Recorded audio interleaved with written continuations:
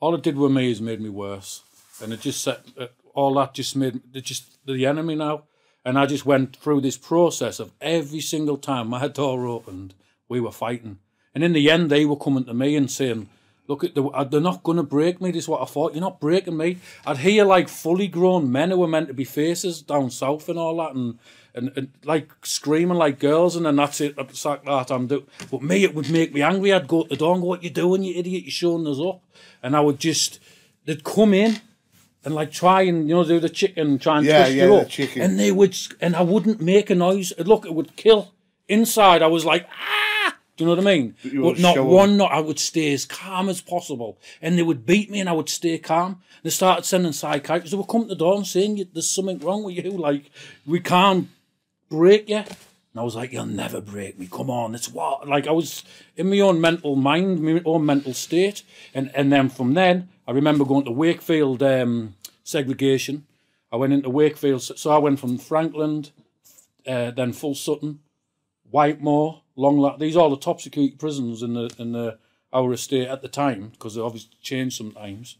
And I just I remember going to the Whitemore's a hellhole, isn't it? I've never been, but I've heard it's Whitemore's. I like Whitemore. I thought it's got a gym on the wing and everything, man. Gym and that. Yeah, I liked it. And you can in the dispersal system. Listen to this in a maximum security prison, right? And anyone who's been in a top security prison will know this. You can only go to the office and hire out a 9-inch kitchen blade and walk around the wing. Because you can cook on the wing. So they've got cookers. You've got like a kitchen on your wing and a multi-gym in Whitemore, a multi-gym. You go and train when you want, you cook, and all the lads cook. You can order pots and pans, and do you know what I mean? That's fucking mad. But you can go and order. There's like, they've got like 3 or 4 for a wing, or like 2 nights. And people are walking around. You're in a top security prison, right? Can you imagine the tension just off that? You're in a top security prison, right? And full of killers, gangsters, gang members, and you can walk around with a 9-inch kitchen blade. Were people getting swilled? Like what I mean by swill is? Yeah, I know. Like with water and the sugar boiled. Well, it started off you were allowed oil until fucking hell. Until a prison officer got swilled with oil and got his face melted off. Yeah. And then he banned oil.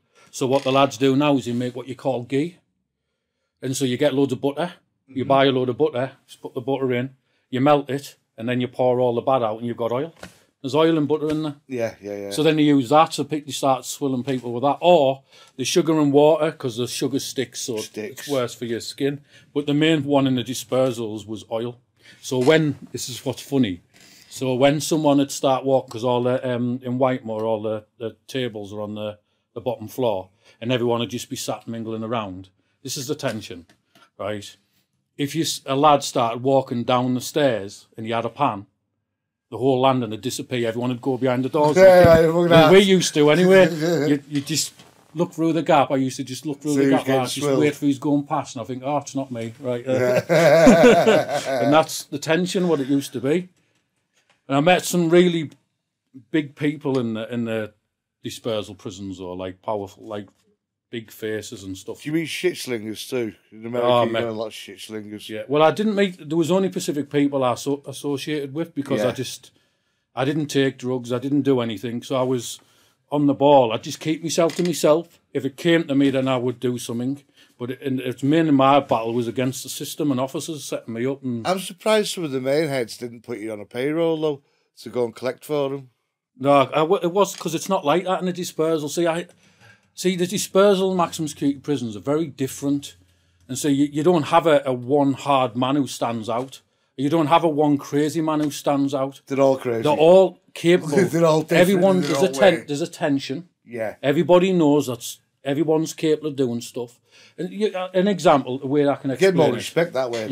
No, because the way to explain it is this. So you've got Newcastle. Yeah. There's a few hard lads from Newcastle, a few faces from Newcastle, and they're in a maximum security prison on the wing. Yeah. But then you'll have faces from Manchester and big boys from Manchester who are on the wing. Liverpool, and so it's full of hard cases, and it's full of people who it doesn't matter who you are, if you challenge them, they're going to battle you. Yeah. So that's not how it works. It's just like everyone's in it. You get on with your jail, and if you have to, then you deal with whatever comes your way. But 9 times out of 10, people are getting on.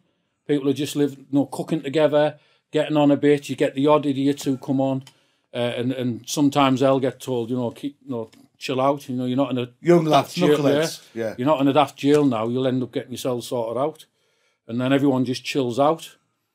But when it does kick off, it kicks off. So you've just got local, basically, say it like this, local hard lads and local faces from all over the country, all stuck in one pot. Yeah. So it's not like a person who's like, oh, look at him, stands out, oh, he's dangerous. People don't do that in a dispersal. Everyone's dangerous. Exactly, yeah. So there's a different, mentality. No one could come to me and try and take out off me, but no one could go to most people and try and take. You do get the odd divs who could be bullied and intimidated, but it's just full of lifers, full of faces, full of, well, not when I was in, but the IRA, there's people like that who were in. Surprised I don't get fucked up, to be fair, Don't get fucked up, the IRA. No, they were. I wasn't in when they were fully in. I was only in when there was a few splinter group people. Were they powerful? Because they had the. Well, what I've heard they were, because they were the taught solidarity and they stuck together and there was lots of them and what they could do on the outside as well. So even prison officers would tell me that the IRA, they'd be out drinking and they'd be approached by two people and, you know what I mean? If you keep intimidating, blah, blah, blah, we're going to shoot you dead and stuff. So this is from officers who've told me this themselves. And his family's dead. Yeah, and stuff like that. So, but I never, there was a peace talks that went on just before the Good Friday thing, wasn't there? And all the IRA were released, but there was a few splinter group ones who were in there who didn't agree with the peace talks and they were still bombing and that at the time, and a few of them were in. So, yeah, met loads, crazy people. But